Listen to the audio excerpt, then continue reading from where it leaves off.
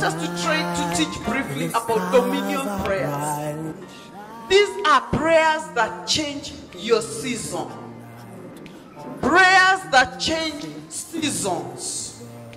Many times we cry to God while God expects us to execute judgment on our season. Perhaps you are in a wilderness situation. I'll show you what leads you there. Perhaps you are in a situation where you feel like life ata haina maana. I'll show you what leads you there. But we need to get to a church of God where we can stop praying the give me my daily bread prayer and we start praying dominion prayer, because I say God has given you your daily bread. Mkate wa kila siku Jehova ashakupatia. That's why you're alive today. And we thank God for that. We can never underrate the prayer of Jesus. We still will be asking for daily bread, but that will not cause you to inherit your land. That will not cause you to inherit your substance. That will not take you to the places that God has caused you to acquire. Why? Because he told the children of Israel, aliwaambia, the land that I'm giving you, it already has inhabitants. Hallelujah. Aliwaambia nanda kuwapatia mji. Huo mji uko tayari na wenyewe. The land has the Jebusites, the Perizzites, whoever the site. But he told them, go and get that land. You'll find houses that you never built, live in them.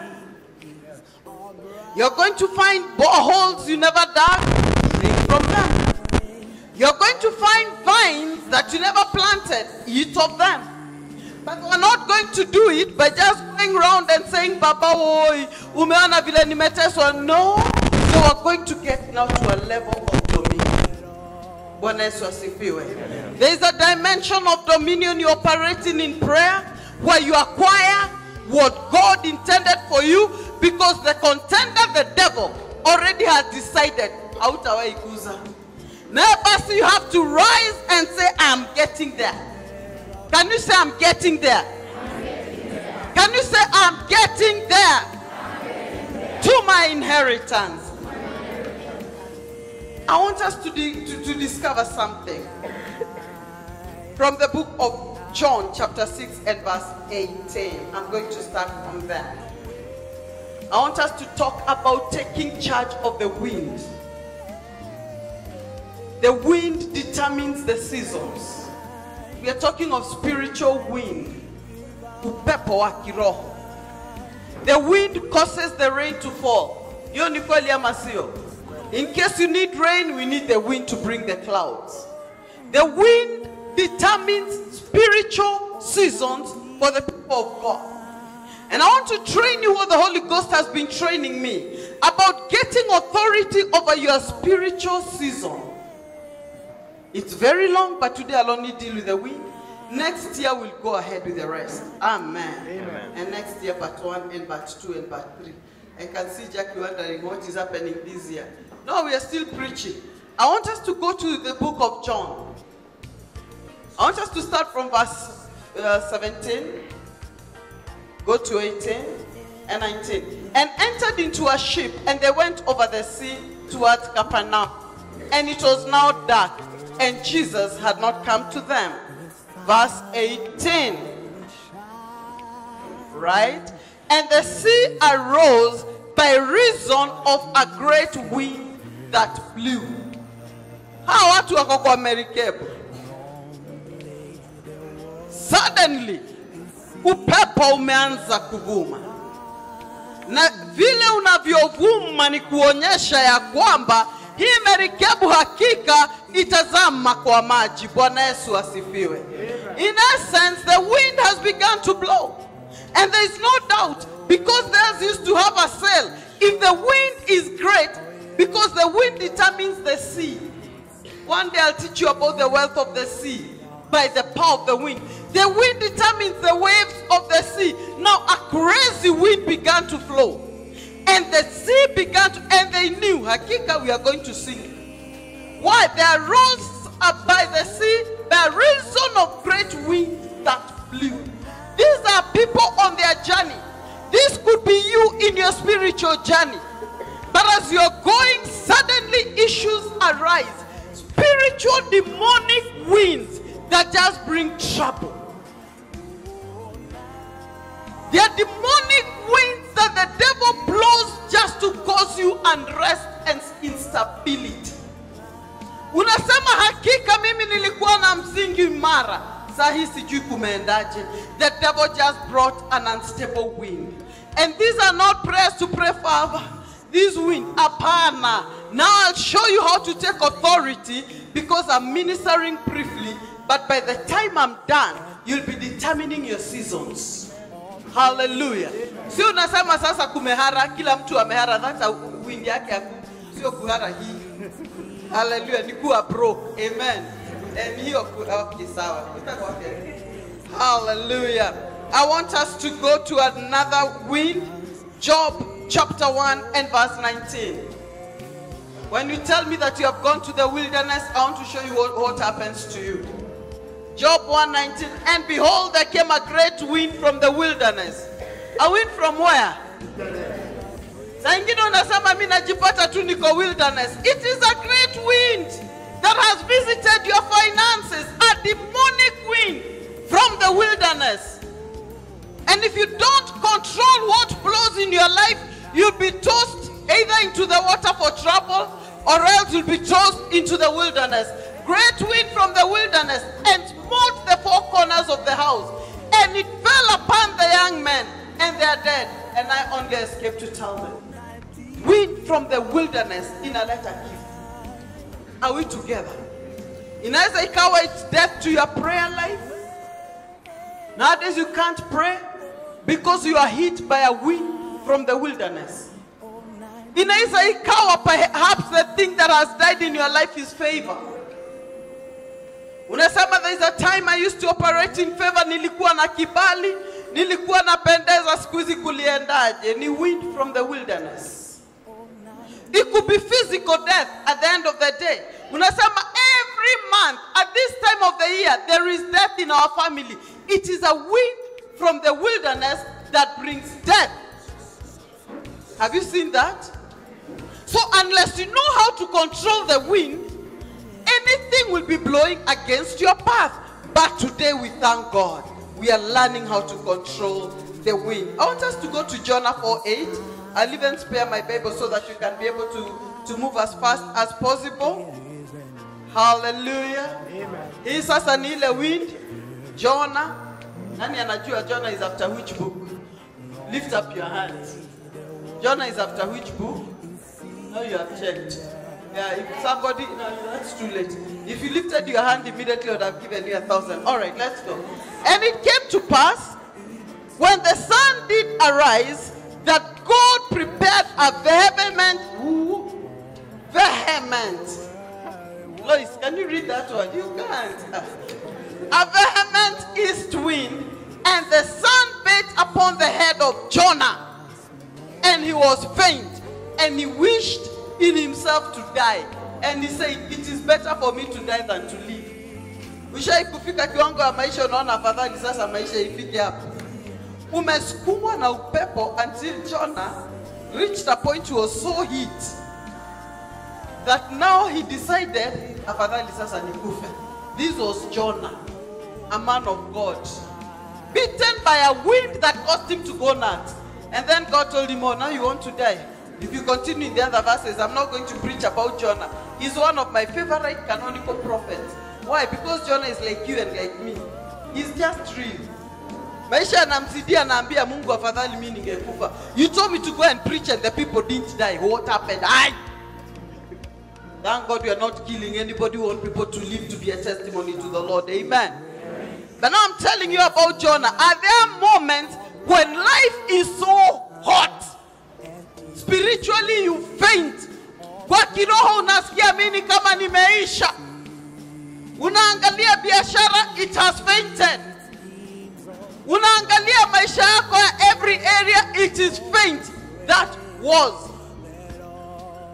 the wind of the devil that caused that was the wind that God allowed to blow on Jonah. Why?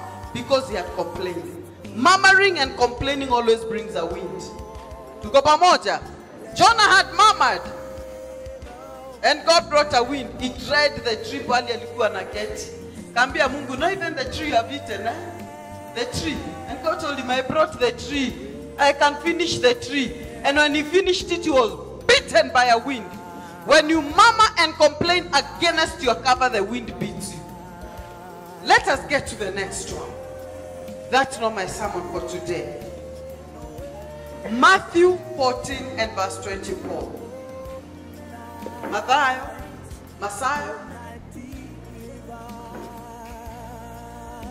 Yeah, Mathayo, hallelujah. Let us start from verse 23. Then we are going to take some moments, we will pray and command our seasons. Amen. I told you, Church of the Shelter, you'll be moving in billions. Tunaanza kujenga kanisa, mnafikiria pesa zinatoka kwenu? Because you are going to command seasons. Unasema sasa ni season yangu ya millions. Unasema lori pale nimemwaga lori 20 za mawe. Na zile trailer mnaona za mchanga zote ni mimi nishalipia. Mwingine anasema tunajenga kanisa ya ukuta ya kioo. Mivyo zote nishalipia zinakuja mnataka kalakani. That's why you got to get dominion. Amen. Financial dominion. Amen. So umeomba, umefunga, umetoka kwa maombi, you don't know what to do next. The devil just brings another wind. You're wondering what today we are taking charge.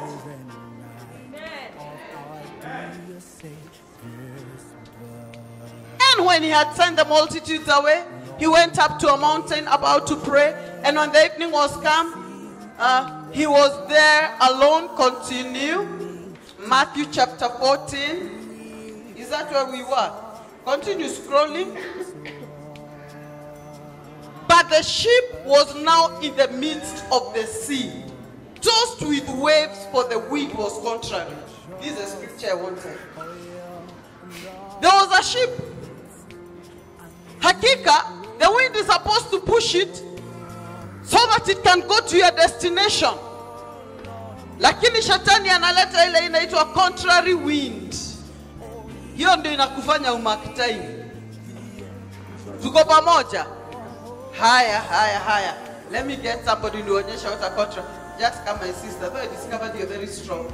So let me have a sister in here. Yes. Sasa, though I discovered she's strong. Tamkimona hivi. Ile siku nilimsukuma, alinisukuma ndio nilifanya kaya strong. All right. Now, this is what is happening. Assume she's walking this way, and the wind of God is blowing her. Wait, the wind of God is blowing her there, because that is where her breakthrough is. And every step, anaona mkono wa Mungu. Tuko pamoja? Every step, unaona mkono wa Mungu. Why? Because life is precept upon precept, line upon line, here a little, there a little. That's what the Bible says. And the Bible says it is from glory to glory. Sasa amekuwa na testimony, ametoka from one glory to another glory. Then the devil, not the devil, but let me, because if I tell her to act like God, she'll be very depressed. Now she's coming towards her direction. Kuja, contrary means opposite. Then a contrary wind begins to blow. Sasa anafanya nini mark timing? Hiyo ni kweli ama sio kweli? Because there is a contrary wind pushing her. By the way, I'm strong. There is a contrary wind pushing her where? Pushing her back. Now, what I'm saying. This is what the devil does when he brings a contrary wind. Unaanza kumark time, you labor very hard and you bring in little. Do you get what I'm saying? Amen. She's laboring. Just try and come this way. When she labors, she can make a small step. Sindio ni kweli? And if she stops to labor, the wind begins to push her back. That is what you call a contrary wind. You have already planned, thank you so much, my dear, and you will not labor. Just come. Just come. Pitia kabisa with your wind, and uzunguke hapo, you get to your destiny, alafu urudi. There will be nothing to contradict you in Jesus' name. Amen and amen and amen. Mara mingi unajipata umejaribu, lakini unafika kiwango ni kama kuko na milango na blocks. Tuko pamoja? Karibu ukuwe na breakthrough, but something happens. You're just about to break through. But a contrary wind by the devil is what sweeps you back. Hallelujah. A what? A contrary wind. A wind that says you'll not move this direction. Why? Because if you move that direction, you're going to have a testimony. And the devil knows you'll punish the devil. Because when the minute you get financial ability, pakona tutalipia school fees. True or not? Pakona watu ambao utasaidia wakule. True or not? There are families that will eat from your hand. So the devil knows my issue is not even you now. It is the people who are tagging along with your breakthrough. Because I want to punish them with frustration. What will I do? I will send a contrary wind. Unajipanga biashara, everything is in order. When you are about to break through a contrary wind, it blows away your favor. It blows away your contract. It blows away and it keeps blowing. But today we are taking dominion. Amen.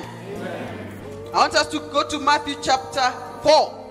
As I finish, I told you today I'm preaching for 15 minutes and I'm almost done with my 15 minutes. It will be 18, 20. Mark chapter 4. This is what you do to the wind. By the grace of God, we'll be learning about the wind. But after now, he has already ministered now for the next 3 weeks. And I'll take you to every element. And you'll see how we'll take dominion.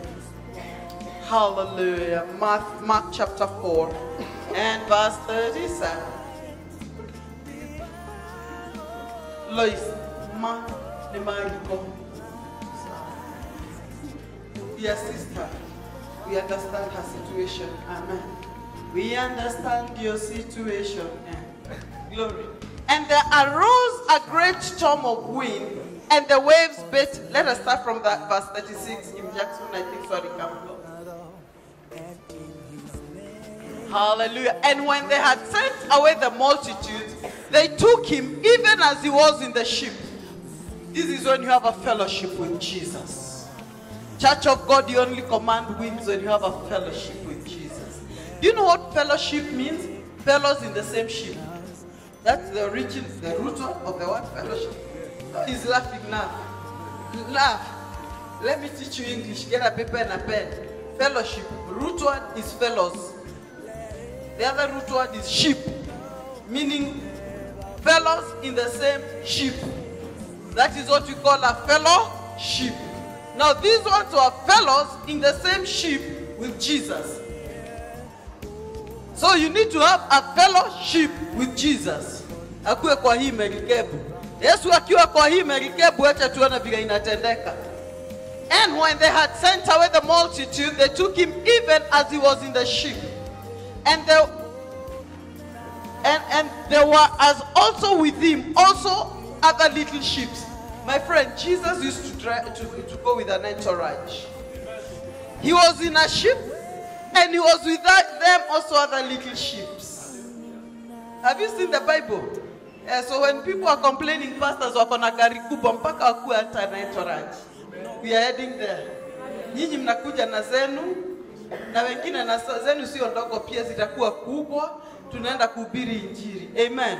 Amen. This was Jesus with his entourage. He was in a ship. His was a Bentley. And the others were in, let me not mention because of the YouTube. The others were in other ships, which were still good cars. Amen. And when he had sent the multitude, they took him even as we were in the ship. And there were also others with him in little ships. Tuendelee. His entourage were rich. Man, you can't be around Jesus and remain poor. Kanisa Yesu ilikuwa ni ya wadosi. You get into yours, I get into my cruise boat. Get into your ship, mwingine anasema my cruise is around. So yake iko huko, the sea could tell Jesus is in the hood. Man, affluence and wealth. We have not yet seen it, but we are seeing it now. Why? Let's see why he had that. And there arose a great storm of wind, and the waves beat into the ship, so that it was now full. You see again, it is a great wind. These people are going around their business. Wamekuwa kihudumu. Suddenly a great wind. Upepo unaanza kuvuma. Na sio upepo wa kawaida, upepo mkuu unaanza kuvuma. And now the ship begins to toss.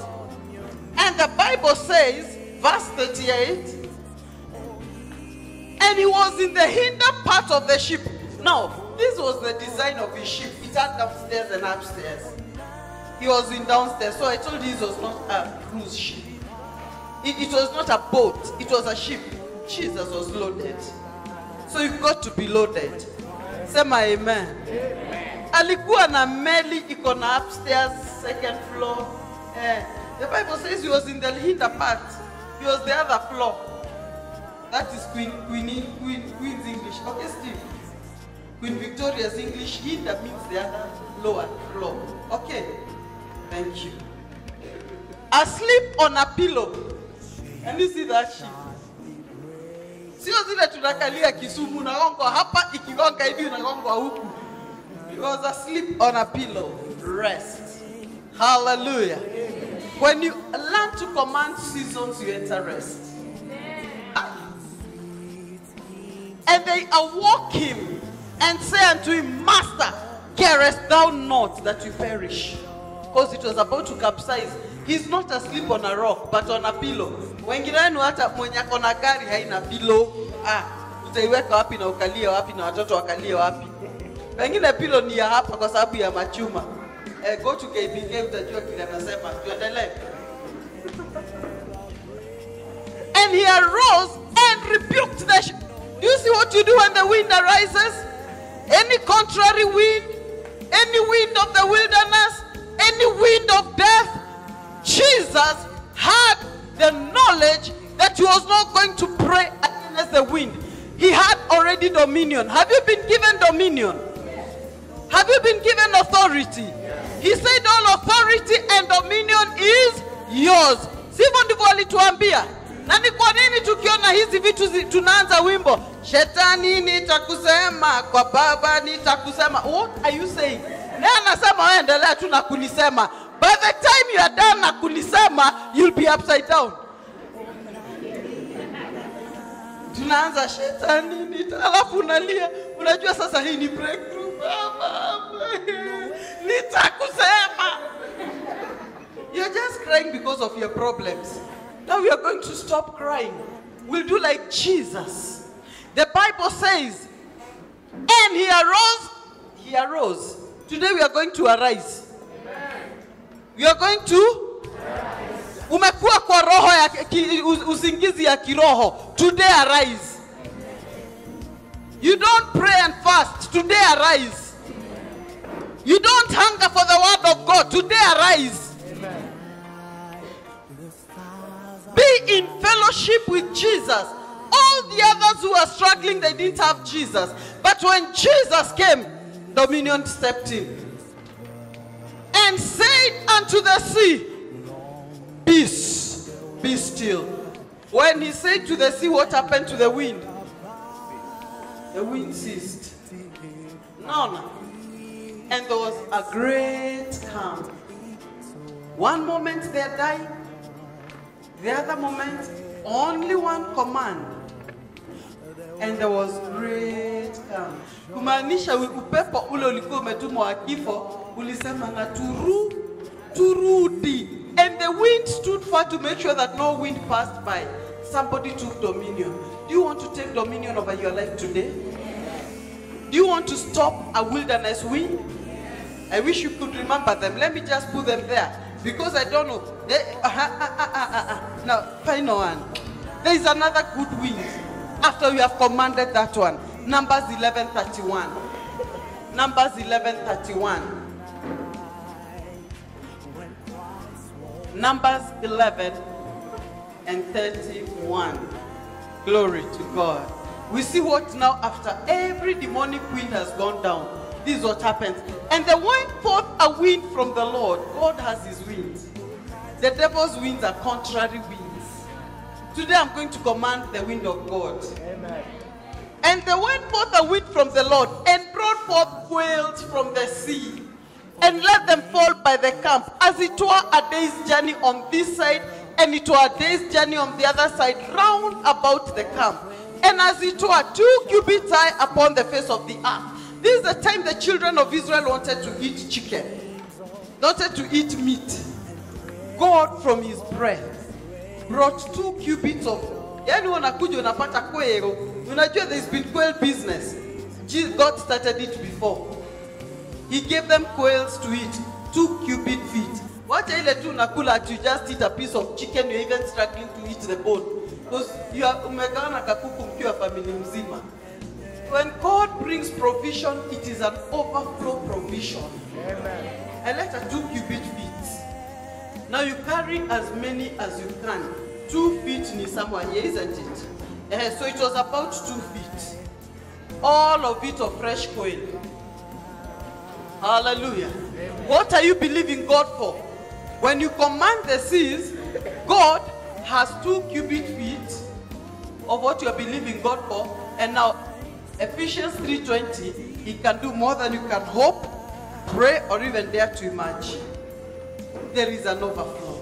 Amen. I don't know whether in your life there's been the wind of wilderness, wind that causes people to faint, wind of death and destruction. No way, no way.